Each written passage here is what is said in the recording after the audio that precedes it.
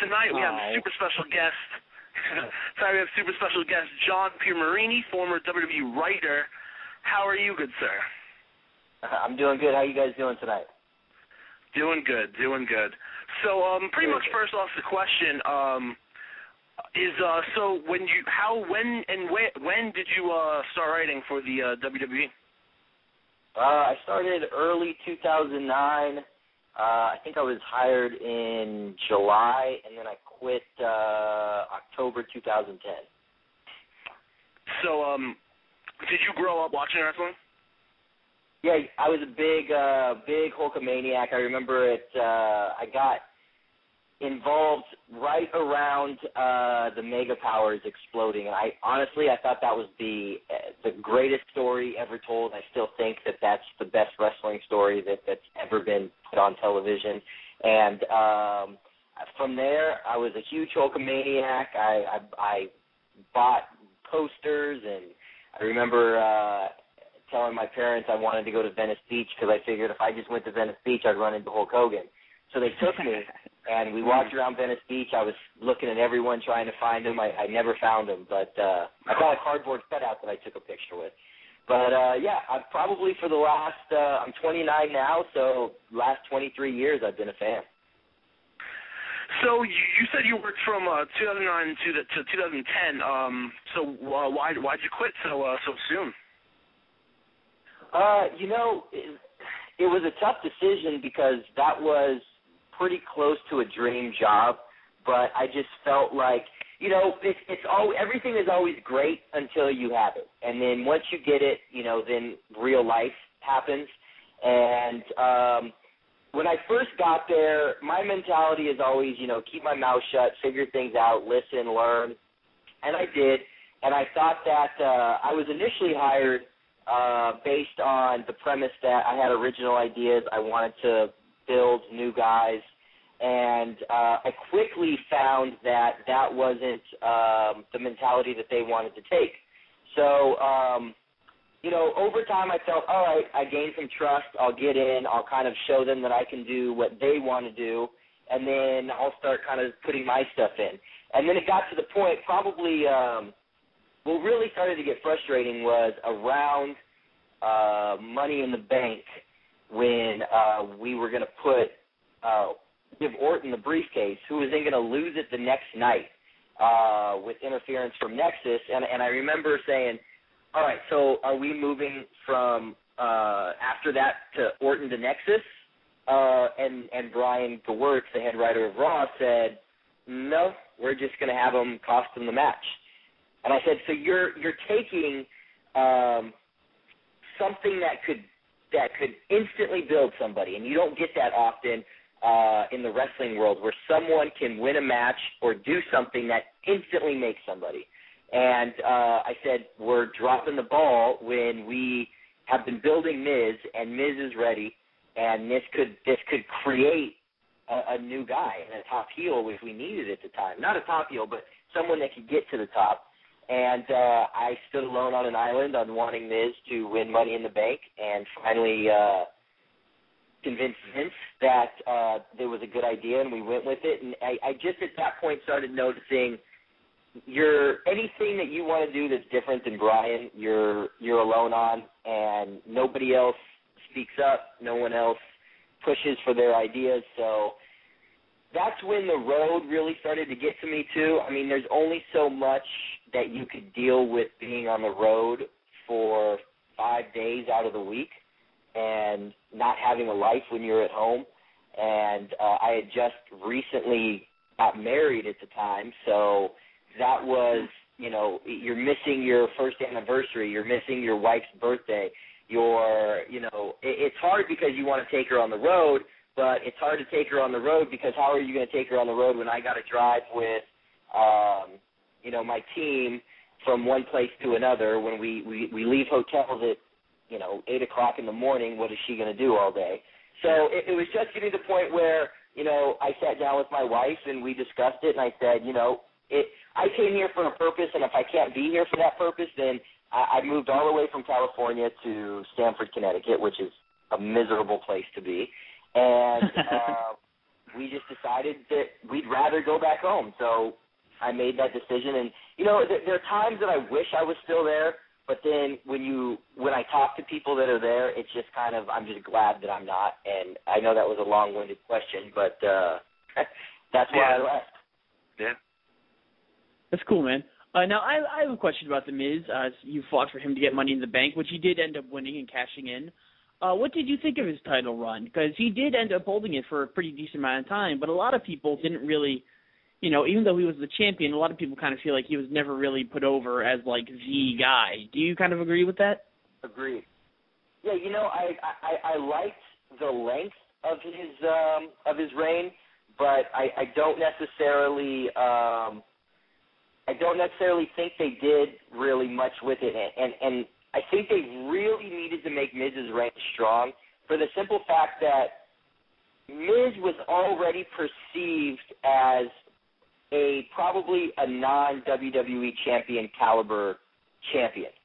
And I think he had that stigma, and I think that they needed to really get with Miz as opposed to really sort of showing that this is a weak champion, because people already believed he was weak, and he didn't add much to the credibility of the title when he's going out there week after week and losing to Jerry the King Lawler.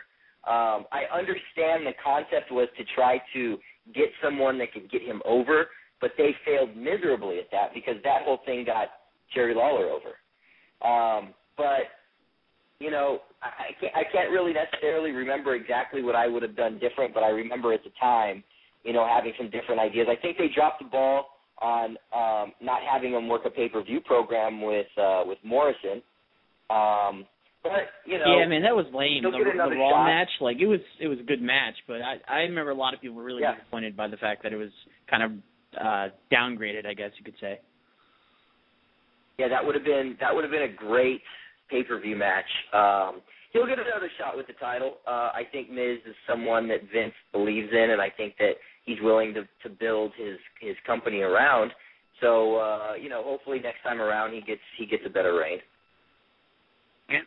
So moving from the end of your tenure with WWE to the beginning, what was the first thing that you wrote and you saw on TV, and like how did that feel when you saw it? Wow, the first thing that I wrote that went on TV, I honestly don't even remember. To me, it wasn't that important to get something on TV. When it happened, you know, it was great. You know, it's you're watching your creation get told in front of millions of people, which is fun. But I don't remember having that feeling of this is my first thing and I'm always going to remember this. The thing that I remember the most, quite honestly, is creating and working with Vince on the Alberto Del Rio character, and just kind of seeing how literally taking nothing and molding a guy who is really nothing like that character, and watching him evolve and watching that character sort of build and become something out of literally nothing. So I don't even remember the first thing I wrote. I remember the first guy that I worked with was Alex Riley, and sort of developing a character with him and helping him write his promos for dark matches. And I remember at that point, I remember seeing something in this guy, and I remember saying, we could bring this guy up. He's ready. And I had him actually, I gave him what ended up being Swagger's character when he was champion, sort of the accolades. You know, I used to do this when I was 16, I did this. And he was working those promos as dark matches. And I remember kind of feeling really proud of the work that we were doing, because I felt like if I could take this guy as my first project, develop a character for him, and get him on TV, then okay, they could see that I can contribute. And I remember Cena at one point was high on Riley, but just thought that he just needed more time, and so they sent him back down to FCW. But that's another guy that I'm proud of, and working with him and helping him develop a character. And I worked with him a lot too, even when we brought him up and moved him over to Raw with Miz, because at that point I was pretty involved with Miz's character and his promos and stories and stuff like that. But I wish I could even remember the first thing I got on TV. I would probably, it was probably producing a backstage pre-tape, to be honest, and I don't even remember what it is. So, with that said, who is your favorite wrestler to write for while you were there? Ooh, it's tough because I would have to say it was probably either Swagger or Miz, only because it was fun to write with those guys. If I had to choose one, honestly, I would probably say Swagger, because when I write for somebody, I like the creative process in coming up with, what ends up being on TV and taking a subject and trying to make it as entertaining as possible. And Miz was good at this too, don't get me wrong, but I would sit down with Swagger and I'd have my promo for him, and he would sit down and he'd already know what he wanted to say, and we combined the two, and it was fun, and it was a creative process. And a lot of the guys there are great at contributing, although not a lot of them have a lot of great ideas. And I was lucky enough to be able to have somebody that did improve on what I would write in Swagger, in Miz. Riley was another guy. Drew McIntyre was really good at that. But choosing one, probably Swagger. Every time there was a Swagger promo, I had to have it.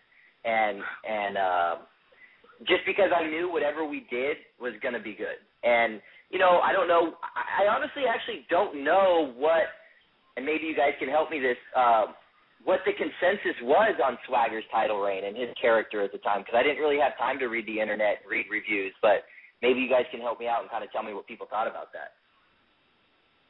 I think it just really kind of caught people off guard because he won it so quickly after Money in the Bank, so it was kind of a little bit of shock value. Right. I don't really remember kind of like, now when people look back at it, I think it's kind of like laughed at because Jack Swagger, since winning the title, has kind of gone like further and further down, which is really unfortunate. Yep. But I remember his stuff he was doing with like the Eagle and his dad, like that was really over. People really liked that. Yeah.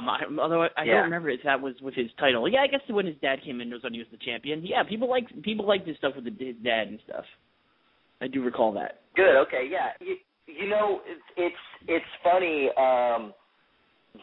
The reason why Swagger got the title so quick, initially we were going to put the WWE title on him, but I can't remember.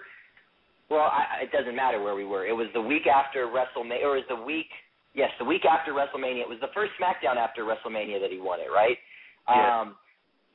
SmackDown, the writing team had their SmackDown set and pitched it. Or I'm sorry, before they pitched it. No. I'm sorry, I'm trying to think here. So they pitch it in the production meeting to the producers and creative and Vince and Kevin Dunn. So Vince lets Michael Hayes read the entire show. He gets to the end of it, and Vince goes, and we're not doing any of that. And he goes, here's what we're going to do. And at the time, SmackDown was really struggling as far as kind of being creative and having entertaining shows and popping a rating.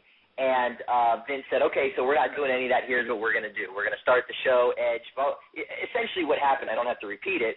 And, I mean, it caught everybody off guard. I was excited about it because that was something, again, that I was working towards in wanting to build Swagger to main event. And I knew that at the time I was given Swagger as a character, so I knew that at that point I would be writing main event stories and promos and stuff, so I was excited about that. But that was very, very shocking to hear that he wanted to do that so quickly.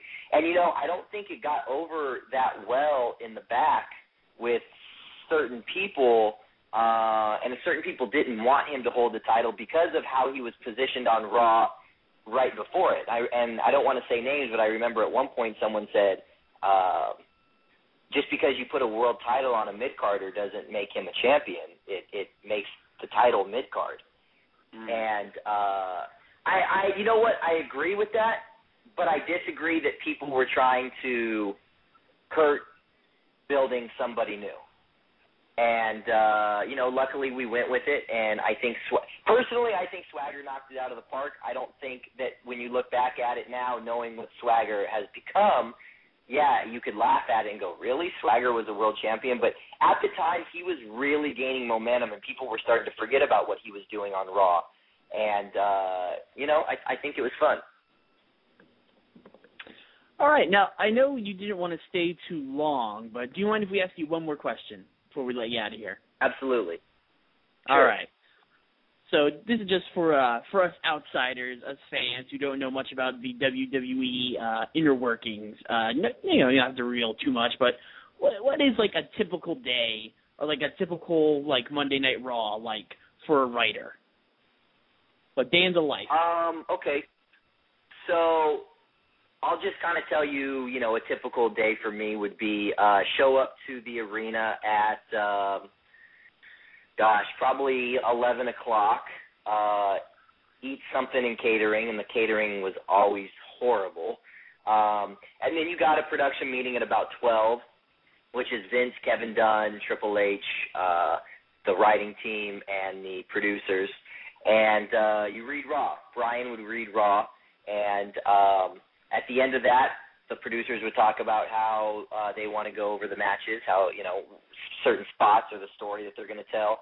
And then the producers are dismissed, and then it's the writing team in there with Vince, and we go over promos, and we go over other aspects of the show, not match-related. Sometimes it is match-related. Sometimes we make changes, and then we have to tell the producers. That probably takes you to about 4 o'clock.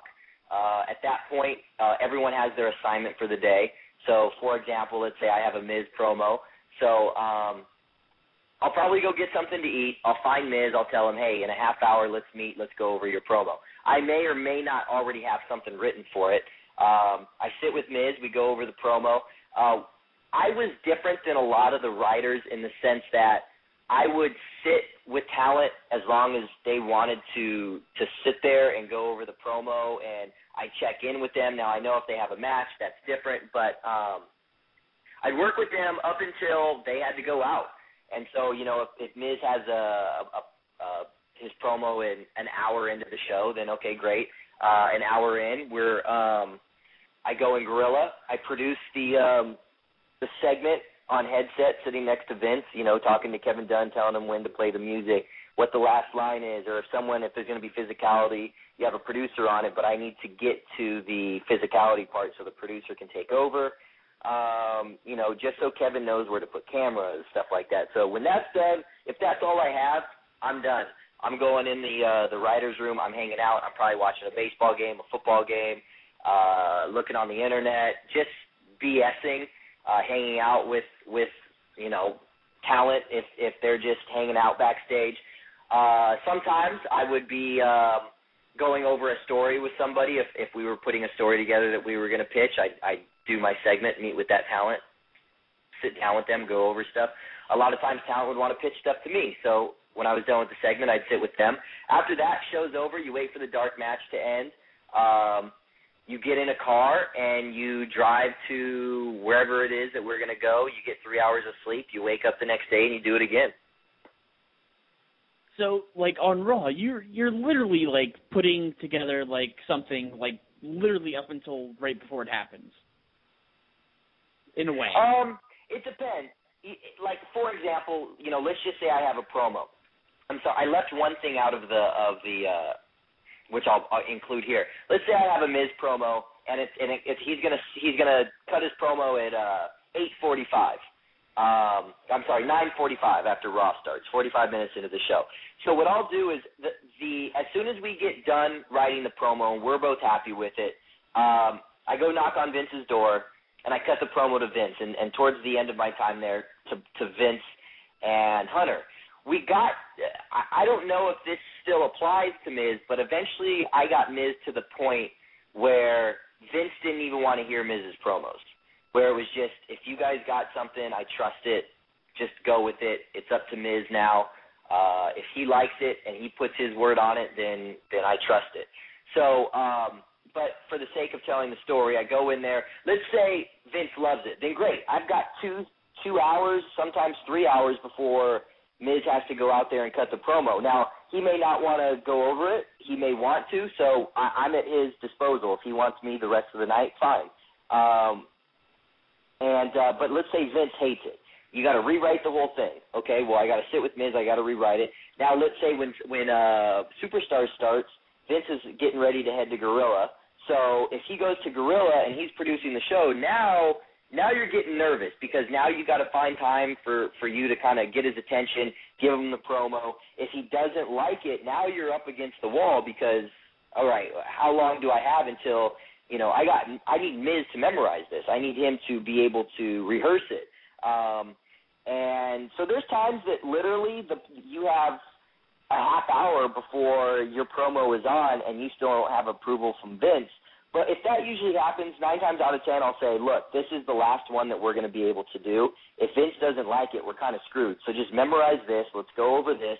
I'm going to try to get with Vince, and hopefully he goes for it. And usually when you're up against the clock at that point, he'll make a few adjustments to it, but he'll let you roll with it.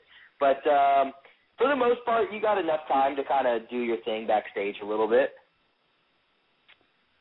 All right, well, we're going to let you go because I know you don't want to stay on too long. Anything you want to plug? Nothing to plug, but if you want to follow me on Twitter, it's @John as himself, JOHN as himself. And other than that, not at all, man. Just thanks for having me on the show. Yeah, man. Anytime. Thanks for coming. Take care, guys. All right, have a good one. See you, John.